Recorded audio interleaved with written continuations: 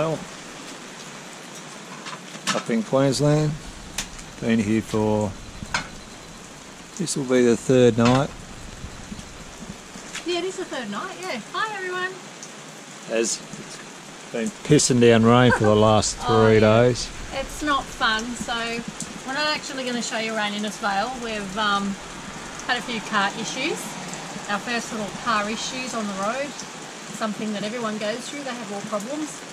And we have to head back home, so tonight we thought we'd just do something different and do a little short video for you and show us what we're having for dinner.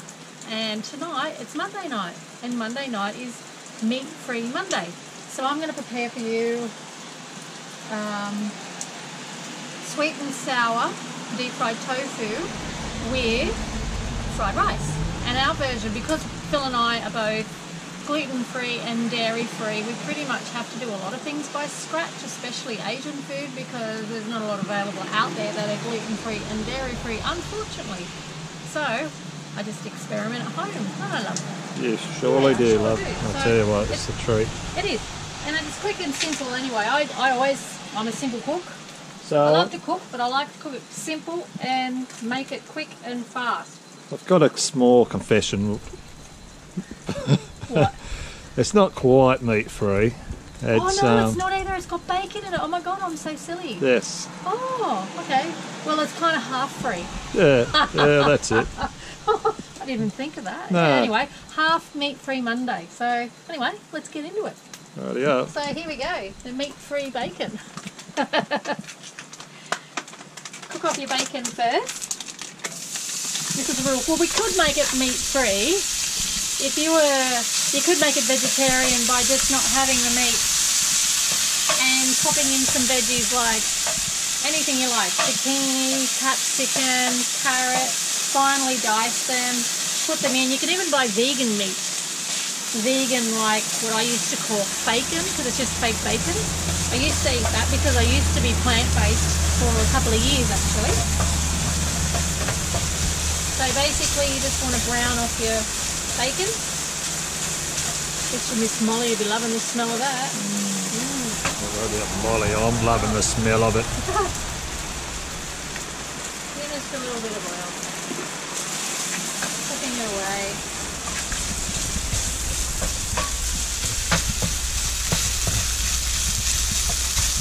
You can either get it really crispy if that's what you like. I just like to cook it a little bit just to enhance the flavour. And then I've just got peas and shallots under there. I'll chuck them in as well.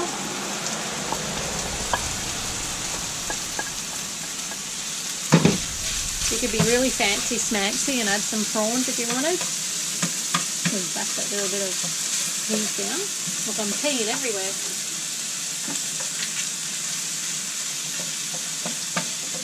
Oops. As you can tell, I'm not professional. I'm a bit slap happy that, you know, things get cooked, so that's all good. It tastes bloody awesome. Absolutely. 3 second rule anyway. Bloody mozzies are bad tonight. Are they? We're not getting, oh, I got long pants on. Well, I don't have a mozzie coil out tonight. I put them away. I normally have a mozzie coil burning. Yeah, because we're packing up and leaving tomorrow. Don't know how far we're going to get tomorrow, but we're just going to drive as possible. See how far we can Far as possible. The gas is a little bit down. We're going to run out of gas, my love. Are you going to get Yeah, because you left it on. Okay. I did, yeah, I did. I went to boil some eggs for lunches, and I totally forgot I had it on because I went inside the van and was watching a movie, and until I smelt something funny and heard something go bang, I thought, oh shit, the eggs, and they exploded and they were oil dry. Oops, my bad.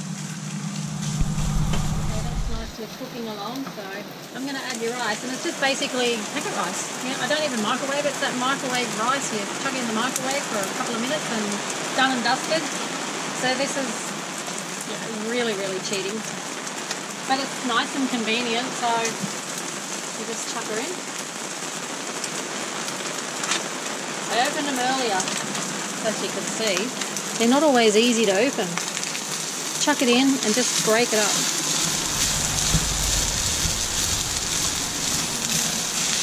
And I'm not fancy and smancy like, you know how sometimes you see on YouTube, you see people cooking and they're so slow and they're so careful. Well, that's not me.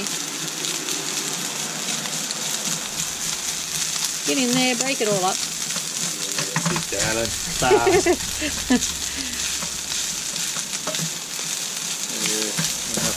You can cook it first if you really wanted to. That's sticking now. So turn it down a little bit.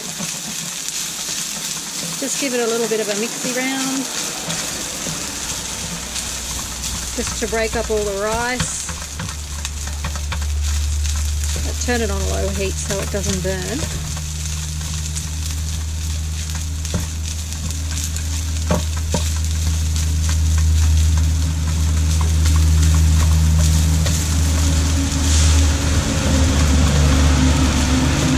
Get it all mixed in, because the next thing I'll put in is the egg. Now the egg, I just beat up 4 eggs in a bowl, as you'll see, and I just chucked them in the microwave. Cook the egg, chop it up, done.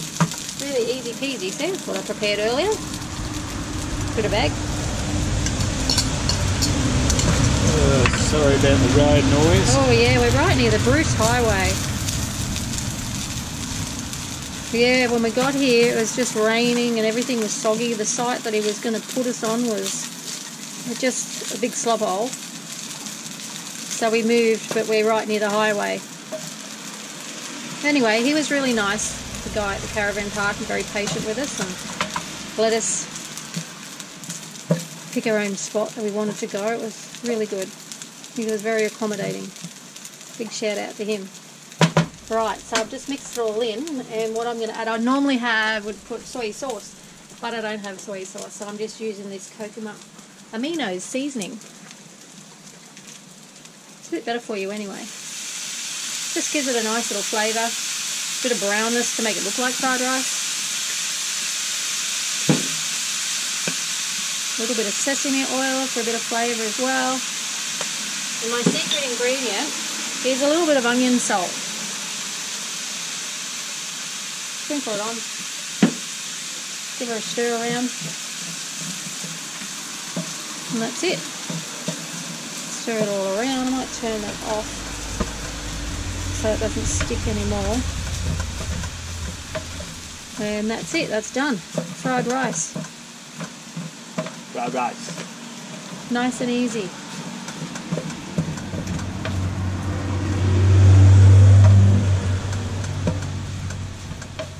Smells good, doesn't it, Dad? Oh, it does smell. It's going to taste delicious.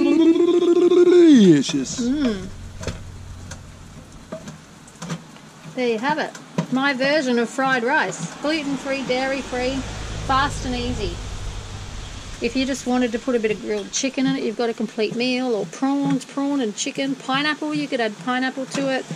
Like I said, you can make it vegetarian and put some veggies in it. And if you're vegan, just take the egg out as well. And add more veggies. And you're done. Ready to serve. Good stuff. Good old thumbs up. There it is, people. Sweet and sour sauce, which is so simple. Basically, it's just equal quantities of tomato sauce, brown sugar, and water. I chuck a little bit of ginger in there and a splash of sesame oil as well. So, not quite ready. So I'll do the. What's this for, love? What are we cooking? This is for the sweet and sour sauce. Sort of pack in the. Normally I don't use measurements, but you know I will tonight. Brown sugar, just pack her in. So, depending on how much you want to make, it's depending on how much you use. I'm doing 1/3 of a cup here because I've only got a little saucepan. So 1/3 of a cup brown sugar, 1/3 of a cup tomato sauce. You can put a little tiny bit of corn flour in it if you like to thicken it, if you like your sauce thick, but I won't tonight.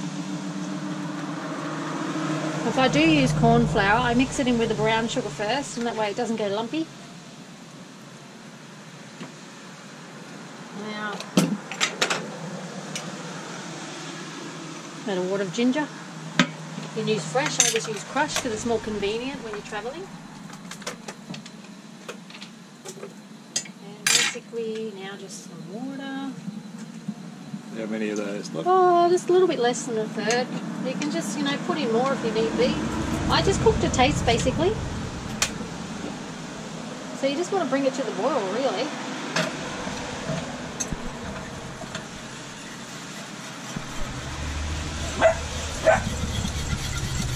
Stir it all in, bring it to the boil, and that's pretty much it. It's done. There's Molly inside carrying on. She can smell Mummy cooking. You can put a little bit of pineapple in this too if you like. A bit of pineapple, chunky onion, carrots if you like, just to make it a little bit interesting, make it a little bit more professional, a little bit tasty, but I won't do that tonight. Turn her up the heat. Got to be careful, my saucepan only just fits on this hot plate. My little burner, my tiny little wee saucepan. Pretty much bring it to the boil and that's it. Done. Nice. Yeah, a little splash of sesame oil. Splash. Stir it in. And that's it basically. That's just sweet and sour sauce. Yep, my version of sweet and sour sauce. Something you know, you pretty much have all these ingredients in the fridge, in the pantry, so it makes it super easy and it's nice. super tasty. Oh, tasty for my belly. Absolutely, it goes so well with the tofu. And when I show you what I do with the tofu, you can also cook chicken wings as well, the same way, but we'll get to that when I'm doing the tofu. Nice. Now I'm just going to coat it in, I've got chickpea flour in there. Now you can use gluten-free flour, corn flour, rice flour. I choose besan flour or chickpea flour because I've got it. Potato starch would be really nice as well, but I've got chickpea flour, lower in carbs, and it's also higher in protein and fibre, which is a little bit better for you considering I'm going to deep fry it. But anyway, so into that I just season it with salt. I just go along and season. I don't measure, off I go. I'm a bit of a kitchen witch. I just pinch of this and a pinch of that. Bubble, toil and trouble. Pepper. Little Miss Molly's got her bucket in there. You might want to go and see. She's been cooped up because of the rain, poor little thing. She's bored out of her brain. Molly? No. Molly? So salt and pepper, a little bit of garlic powder as well, a little bit of onion powder, and a little bit of Chinese 5-spice. Now like I said, this is really good with this mixture. You can do chicken wings, you can do calamari. When I was plant-based, I even got the plant-based calamari, and that was really good as well, to toss it in this seasoned flour and deep fry it. But the chicken wings go well in our family at barbecues. Kids love it. So I just put it in a Ziploc bag. Excuse my hands. Chuck it all in. Whoops.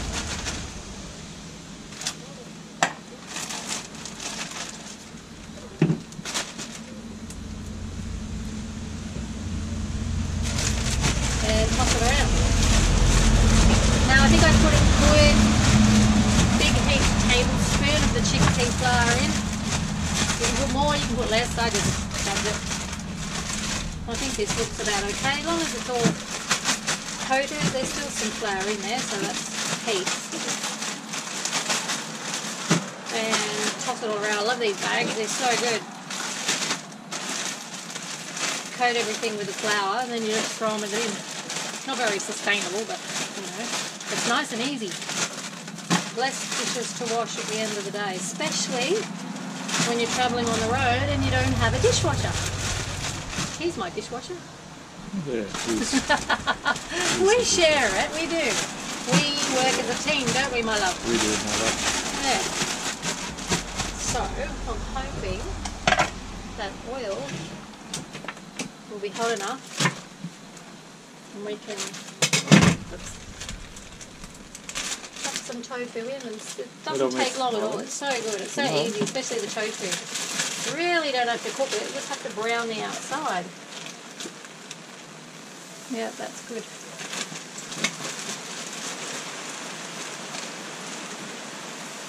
Careful not to splash the cameraman. That's it. Same cooking process with your chicken wings. Chuck it in the oil. Put the lid on if you want. If you need more heat. And bubble away. Now this is bubble, toil and trouble.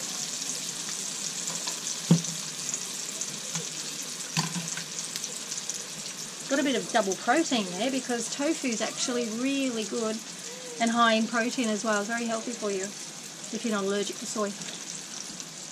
Little Miss Molly. Oh, God bless her. She's looking all cute with a toy saying, Mummy and Daddy, let me out. But it's just far too wet, sweetheart.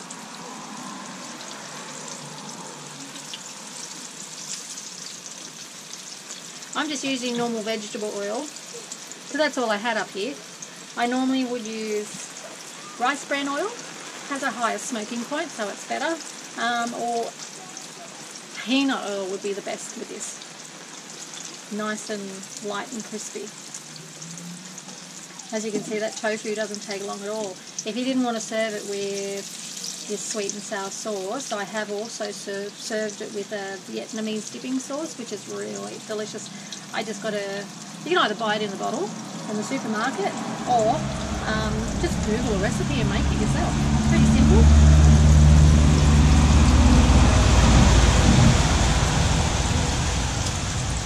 You can also use a cape menace, like a sweet, sticky soy sauce, just to dip your tofu in. That would be really good as well. Oh, yeah, yum.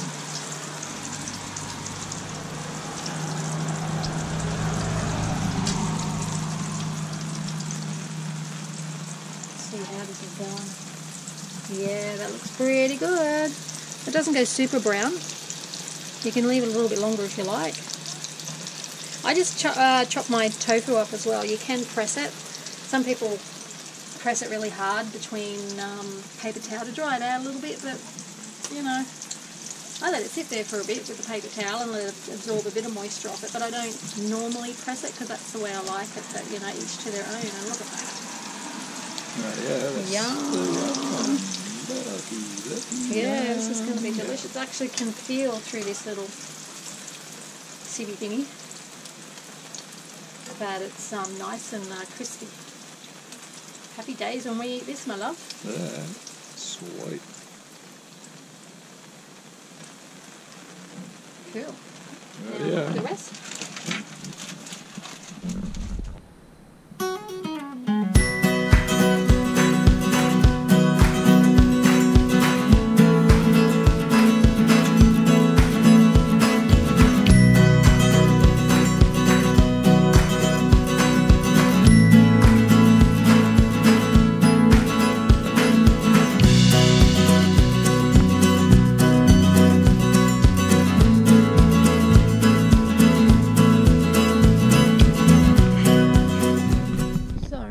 What do you think, my love?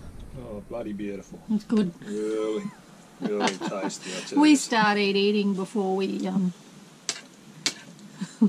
well, you've got to try it before you can advertise it. Yeah, well, that's true. So you didn't get our first bite, but anyway. A little bit Miss Molly. I know. She would love it. She wants some out of my mouth, but she's not having any out of my mouth. But yeah, it's bloody tasty, I tell you. Very good. Very good. Enjoy.